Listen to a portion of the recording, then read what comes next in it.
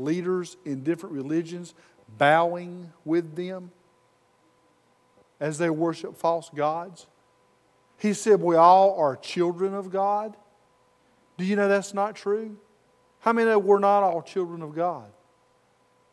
Those that are children of God are those who are born again through the blood of Jesus. They are children of God. Jesus told those who called themselves sons of Abraham, He said, I could raise up from these stones sons of Abraham. He said, the true sons of God are those who come through Jesus by faith. He said, you're of your father the devil. If you're not born again today, you are of your father the devil. You are not a child of God. So when I saw this video, and I want to play the video sometime. It's about 30 minutes long. And that's why I didn't do it this morning, because we've got so much going on. And the video is, there's I can't remember his name. I couldn't pronounce it probably if I could. He's a Dutch minister. He speaks with a thick Dutch accent. And he shows how recent days Kenneth Copeland has invited a Catholic priest to come out and speak at his church. And welcoming them in and saying we should be together and unified. Okay, we can't. Some people don't understand and say, I can't believe you would be down on other religions. And believe me, this is not something I like to do. But I got to warn the church of what's going on. We have something coming down the pipe. And I want to show you something. And here's something that I was reminded of when I watched this video that Jake sent me, was a message that I preached in 2004 at First Assembly of God in Lexington, North Carolina. I actually found the message and pulled it out. And it was great help. Even back then, God was already letting people know what was coming down the pipe. And I was kind of astonished at the revelation that I had back then. This is before a lot of stuff that's going on, this happened is going on right now. But what I want to do to start off is turn to the book of Revelation. How many know it doesn't have an S on the end? It's not Revelations. It's revelation, the revelation. It's one revelation. It's not many revelations. In fact, the word revelation, the Greek word is apocalypse. And we understand apocalypse to mean great destruction. Really, it doesn't.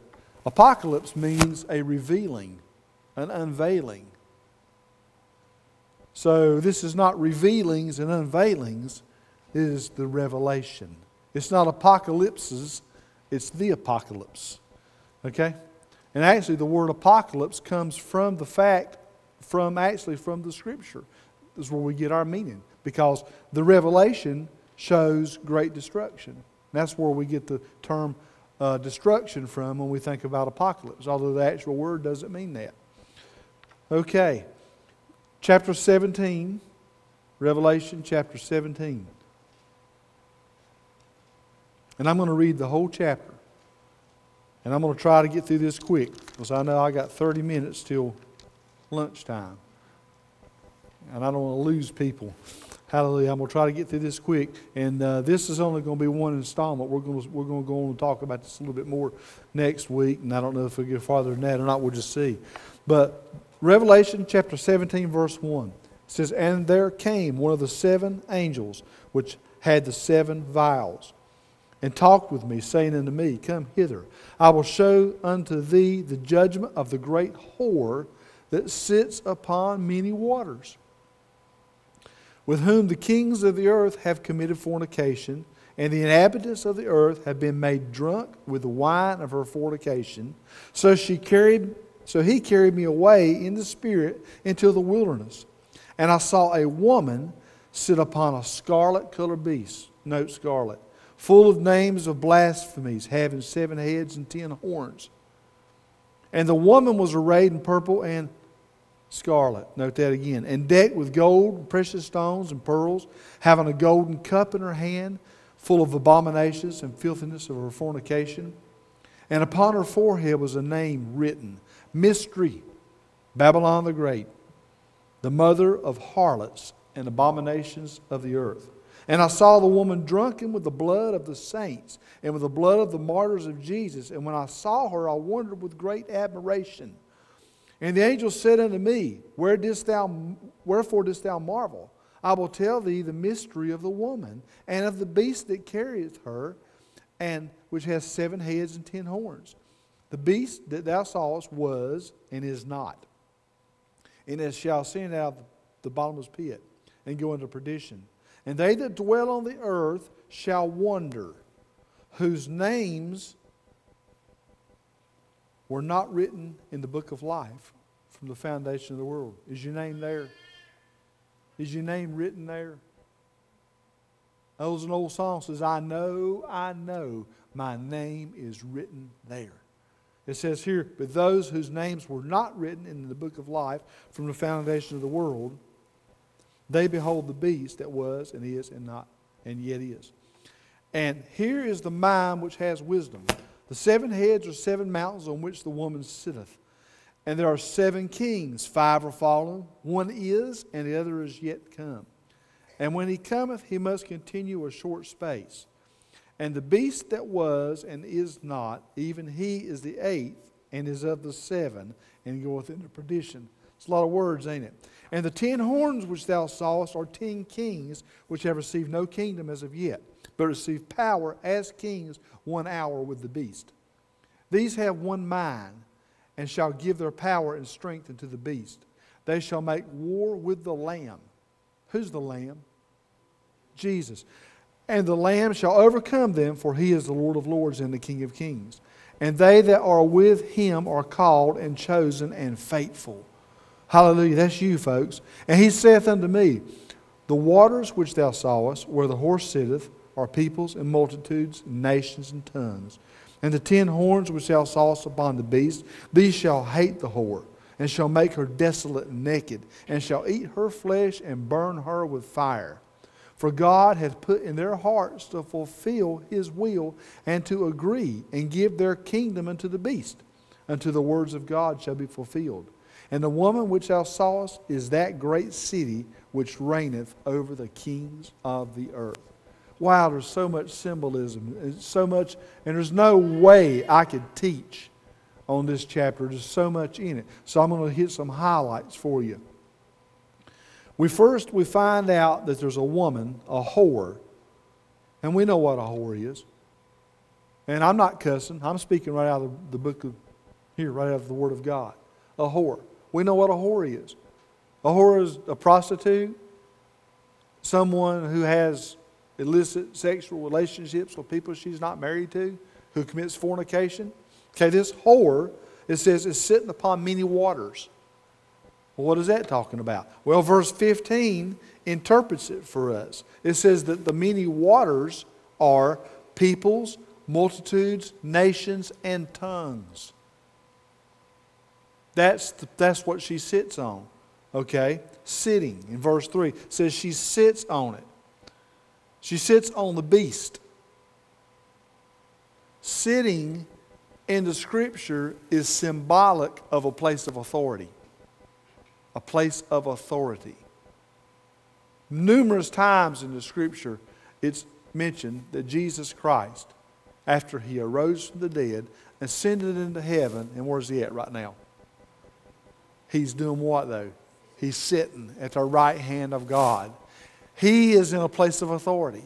So sitting shows a place of authority. So this woman has authority over the beast that she's sitting on, the peoples, the waters that she's on. She has authority over these things. It says that she's arrayed in purple and scarlet. As well as the beast she's being carried by is scarlet. Scarlet is a color that is synonymous with immorality and sin, particularly prostitution or adultery. Red, scarlet. Roxanne You don't have to put out the red light. I hate to have to use that for an illustration, but I think it touches everybody knows. Red. How many know a red light? I mean, that's a prank you play on people. You slip up at night and take their porch light out and put a red one in. Yeah. Some of y'all get that later. But a red light means, you've heard of the red light district in Amsterdam? Red light, red, prostitution, adultery, fornication, immorality. So she is clothed in immorality. And she's riding a beast that is clothed, that is immoral. And that is a prostitute or a harlot. Why is she a prostitute? Why is she a harlot? Because she's not faithful to her husband. The church is married to who? Jesus. So this is symbolic of a church that is not faithful to her first love, Jesus. Okay? She's a harlot. She's a whore. She has a name. First of all, it says her name's a mystery. Her name is also Babylon the Great. We know what Babylon is.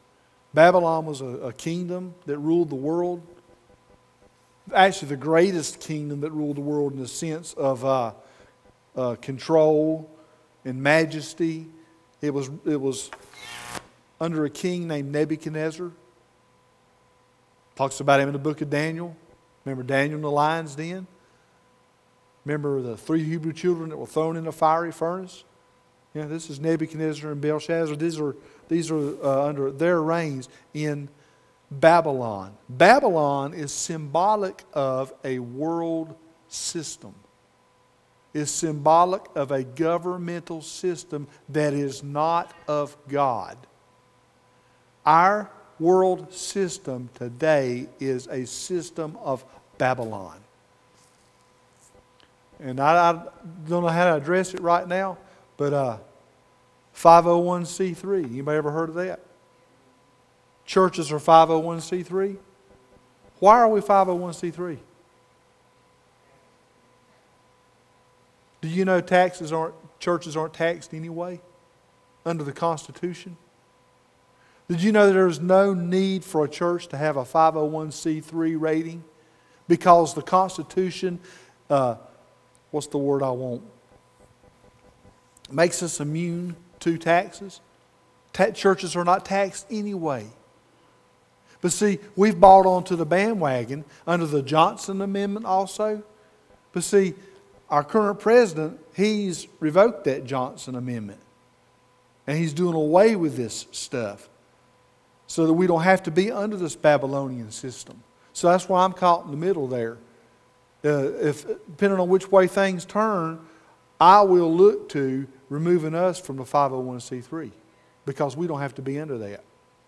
We are guaranteed. I can't remember the word. Exemption. That sounds really good. Exemption from taxes by the Constitution. We certainly are. But nevertheless, this mystery Babylon, Babylon the Great, is symbolic of a world system. It says that she's the mother of harlots in verse 5 and abominations. How many ever noticed when a great big storm like a hurricane will come on the coast, you might hear the weatherman say, it's the mother of all storms. Right? Why? Because it's big. She's the mother of all of it. She's not only the mother of it in a sense of largeness and degree, but she's also the mother of abominations in the maternal sense. Because this system gives birth to wickedness. Did you know that? Did you know our system's wicked? The only thing good about our system is the fact that they follow a Judeo-Christian law that was set forth by the Bible. That's the only thing that makes our system even close to being righteous, is because they punish the evildoers and reward those that don't. But it's an evil system. It's a Babylonian system. The beast that carries her that has 7 heads and 10 horns, the scarlet beast, he is representative of the world government, or a political Babylon which supports this religious system. This religious system, this whore that's left her first love, this church is riding upon the beast that has 7 heads and 10 horns, which is symbolic of a world system. And it supports the lady. Okay, and we'll figure out a little bit more about that. It supports this false religious system. So my question for you is, who is this great whore that the Bible talks about? Does she have a name that we know? Is this person that is identified in prophecy right here, is it somebody we could recognize today in this world? I'm going to give you some ideas today. This is a post-rapture scene, chapter 17. This is about 3.5 years into the tribulation period. How long does the tribulation last? 7 years. So this is halfway through it. How many know that the first 3.5 years of the tribulation period is not supposed to be really, really bad? In fact, it may be good in some places. But how many know the second half of the tribulation period is when the good stuff starts happening? That's when the plagues start coming in. The vials are poured out. The wrath of God is unleashed on this earth like no man has ever known or will ever know again after it's over. That's when this is starting to take place. This is halfway through the tribulation period. So I have a question for you. If the church is raptured before the tribulation, what is it doing here in the middle? What is it doing here 3.5 years into the tribulation period if the church is supposed to be raptured before the tribulation takes place? Well, Tommy, are you going to preach mid-trib to us? No. Are you going to preach post-trib to us? No. I preach pre-trib. I believe that we're not appointed to wrath but to obtain salvation through our Lord and Savior Jesus Christ. And I believe He's coming back to get us at the trumpet sound. Hallelujah. At the last trump. The dead in Christ are going to rise, and we which are alive and remain will be caught up together in the air to meet Him in the clouds, and so shall we ever be with the Lord.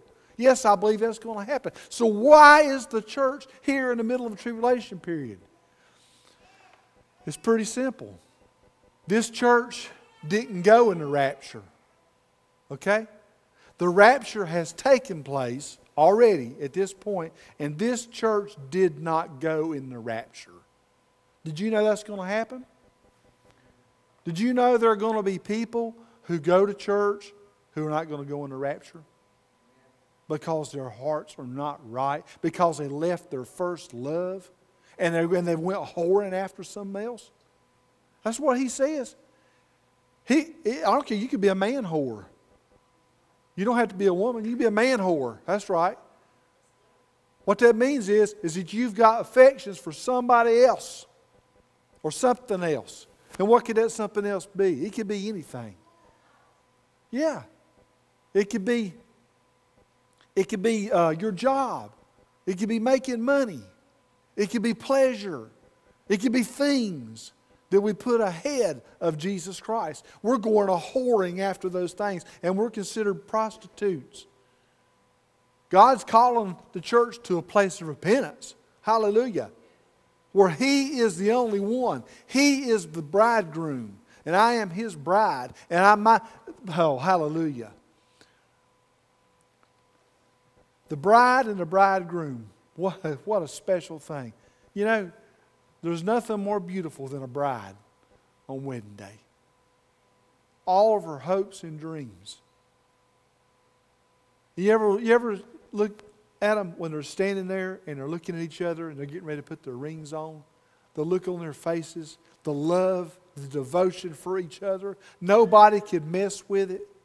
Nobody could get in between it. Nobody could get in the way. That bride, her look is to that husband, to that man who's going to be her husband soon. And all her hopes are in Him, and her future is in Him. That's what God wants out of us. We're to look at our bridegroom, which is Jesus, and we're to have all of our hope in Him. And nothing should come in the way. You see, I was a groom the first time I got married, but I'm going to be the bride the next time. Amen? The bride of Christ. Hallelujah. Who is this church? It's a church that didn't make it because doctrinally they followed doctrines of devils and they went to whoring after things that were not of God. That's why they didn't make the rapture. Okay? Who is this church? Who are these people? Are they just made up of people from every denomination? Sure. Sure, there's going to be people from every denomination in the whole world that don't make the rapture. One, because they never got born again. Or two, because they turned their back on their first love and backslid and refused to repent. Yes, you will miss out if you refuse to repent. Keep your sin on short account, people. Keep it on short account. If you sin, confess it, get over it, and get back in the game. Amen?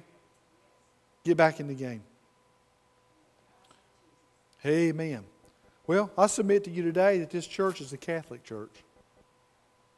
Now, it's going to be a blend, and we'll talk about that next week, between this, the Jews, and Islam in the end. That's exactly who this is. But the Catholic Church is the method or the doorway that Satan is going to use, and it has been using for many years, to take us in, or take the church into the tribulation period, because they're not going in the rapture. You know what the word, does anybody know what the word Catholic means? Universal. Catholic means universal. The video we watched today talked about a universal church, didn't it? It talked about everybody worshiping the same God, whether you call him Allah, whether he's a Buddha, Hare Krishna, whatever. He's the same God. No, he is not. He is Jehovah God. He is God of the Bible. He is the great I am. And he bows to no other God, neither will he share his glory with any other. Hallelujah. He is God. Can we fellowship with other faiths? That's funny. I can fellowship with these people about like I can fellowship with the Jehovah's Witnesses or the Mormons. As people, sure, gotta love them. I don't hate them. In fact, I feel sorry for these poor people who are deceived and caught up in these things. But let me open up some stuff for the Catholic Church for you here that's going to rock your world a little bit. You see, this church didn't go in the rapture, and this church was acceptable by Satan and the Antichrist for a certain time. Do you know that Satan does not care who you worship as long as you don't worship God?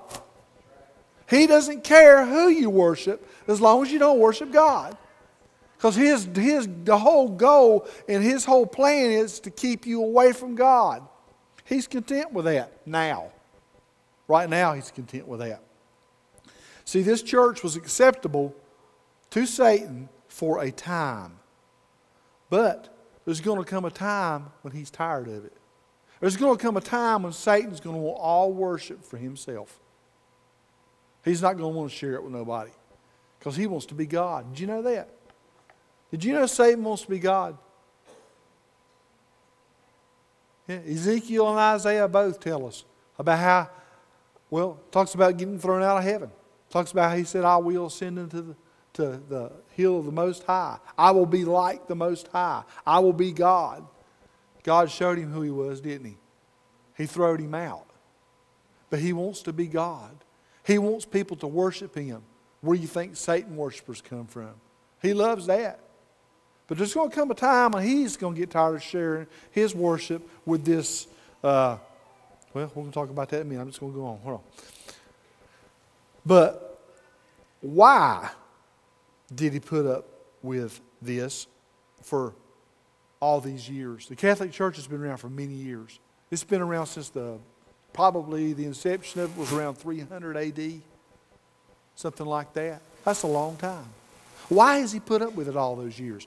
Verse 6, what's it say? And I saw the woman drunken with the blood of saints and with the blood of martyrs of Jesus. And when I saw her, I wondered with great admiration. because she was drunken with the blood of the saints of God and martyrs of Jesus Christ. Because she killed the saints of God and martyred those in the name of Jesus. She martyred them. She killed them. That's why He tolerated her. Because she has murdered and martyred the saints of God and kept people away from the true worship of God and the way to salvation for all these years. She's doing His bidding. Well, how could you say that, Brother Tommy? I'll show you how I could say it. A reign of terror by the Catholic Church lasted for about 1,260 years. And it was prophesied in Daniel 7 and Revelation 13.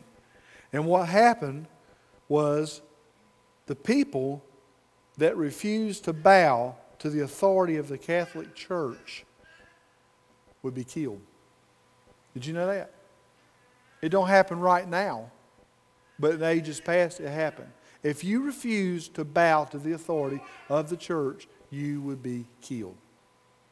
Remember, I said the lady sat. She had a place of authority over the people. How many know that the Vatican is actually considered a nation? It is. And how many know all your nations in Europe and a big part of the United States are Catholic, Roman Catholic. And their money goes into Catholicism. It's supported by the people, by the nations, by the beast. Hallelujah. Right now, in the Catholic Church, there's a statue of a man named Ignatius Loyola. Ignatius Loyola. He is the founder of the Jesuit order. Does anybody know what the Jesuits are? Yeah, they're a special priesthood. Yeah, James is an authority. Y'all want to talk about it? Y'all can see him after church. He'll lay it on you. The Jesuits is a secret order in the Catholic Church. They're almost like a secret service, and they're responsible for a lot of bad things that go on. But this Ignatius Loyola was the founder of the Jesuit order. And in the Vatican, until this very day, there is a statue of him. Okay? In this statue, he is holding the Jesuit Constitution while trampling under his foot a Christian holding a Bible. It's in the Vatican right now. Now, what's up with that? What is up with that?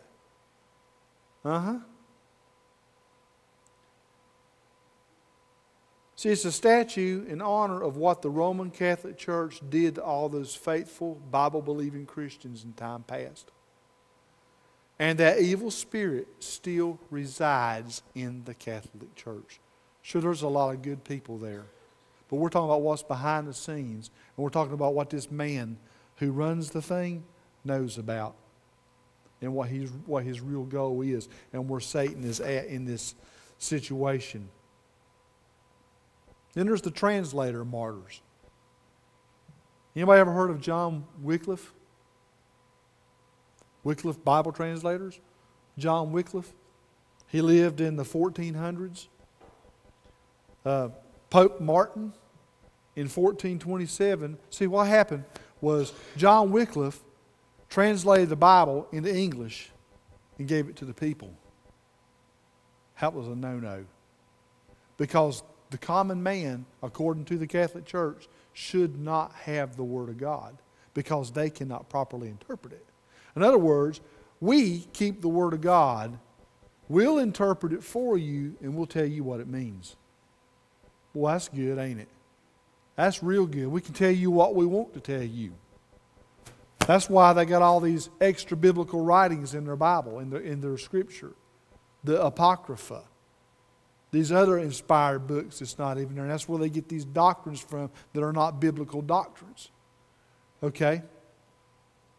John Wycliffe translated to give to the people. They put him on trial.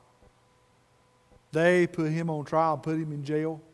Okay, John Wycliffe died, but in 1427, Pope Martin ordered his bones to be exhumed from the grave and burned and cast into the river Swift, 40 years after he had been dead. His offense still inflamed and irritated the Catholic Church that bad because of what he did. They dug his bones up, burned them, and cast them into the sea. Because of why? What did he do? What was his sin? He translated the Word of God and gave it to the common man. John Huss, in 1416, he done the same thing. He translated the Word of God and gave it to people.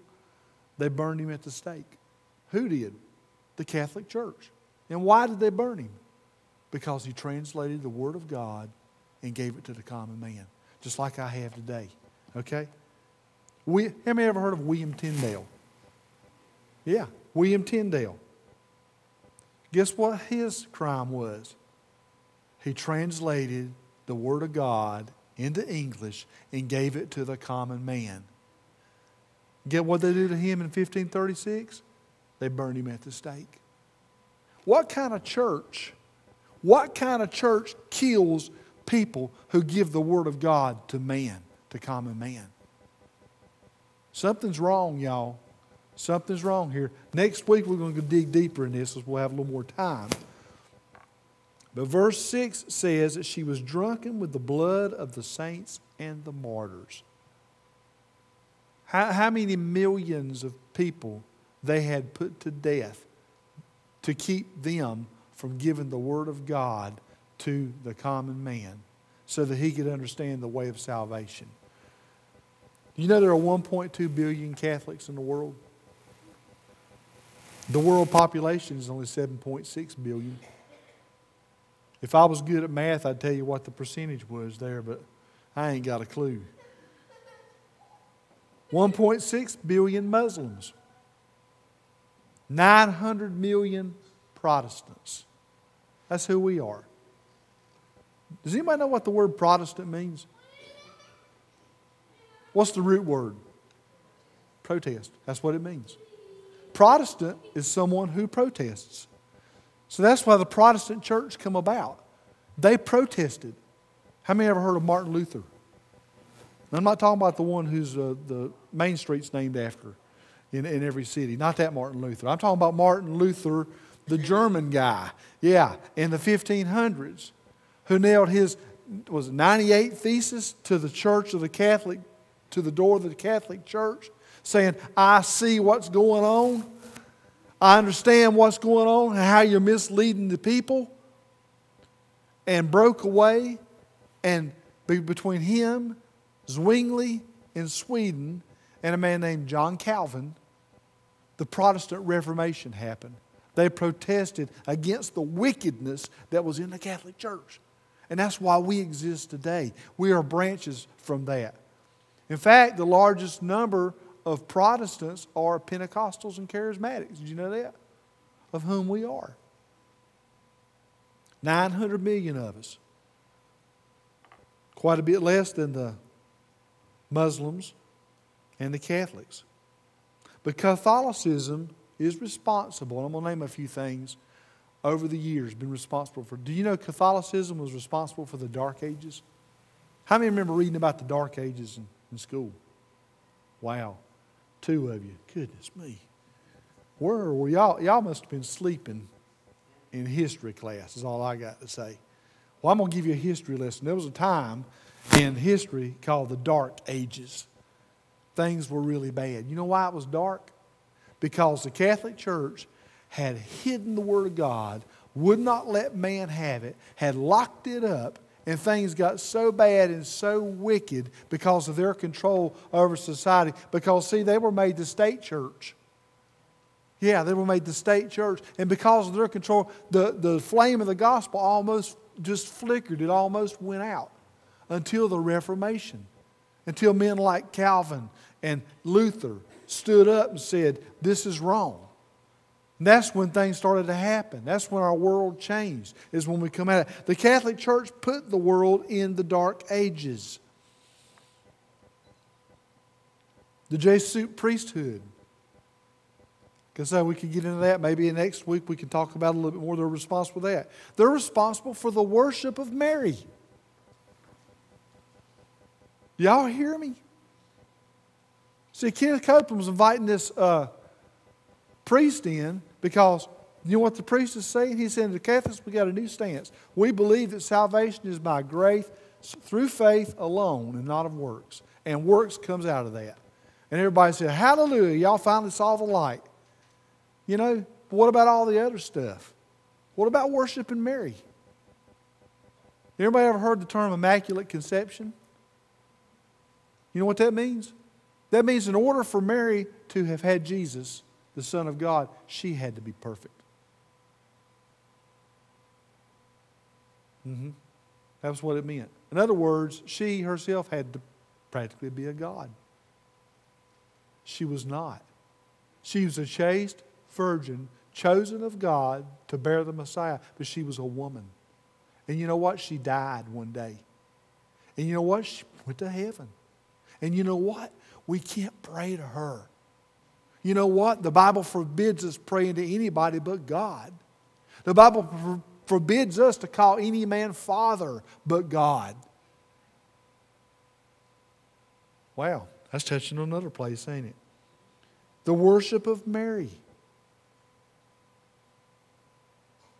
The sacraments of the church. They don't believe that you're saved by faith through grace. They believe you're saved by keeping the sacraments of the church. There's 7 sacraments of the church that they have. Communion's one of them. Baptism's one of them. We celebrate those things, but not as sacraments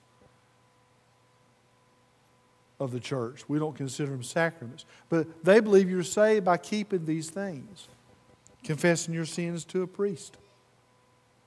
Guess what? I don't have to confess my sins to a priest.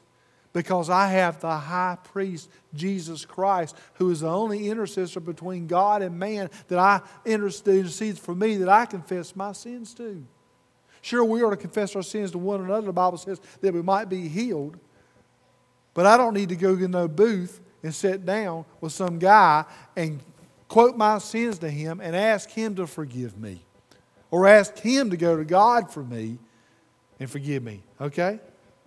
So we've got the Dark Ages, we have the Jesuit priesthood, the worship of Mary, the sacraments of the church, the prayer to dead saints. Do you know they pray to dead people? They pray to St. Peter or the patron saints. Do you know what the definition of saint is? Someone who's born again. Every one of you are saints. St. Peter is no greater than you. He's no greater than St. Gladys. How about that? They're all the same in God's eyes.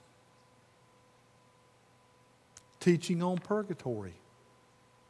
You know the Scripture does not tell us that there's any place between heaven and hell. That when you die, you go immediately to one or the other. When you die, you go to be with Jesus, if you're saved. To be absent from the body is to be present with the Lord, right? If you are lost, you go to a place called hell, where there's no chance of coming out. Purgatory is a place between heaven and hell, according to the Catholic Church. And if I pay the priest enough money, he'll pray my loved one out of purgatory and pray him into heaven. How you like that? Okay.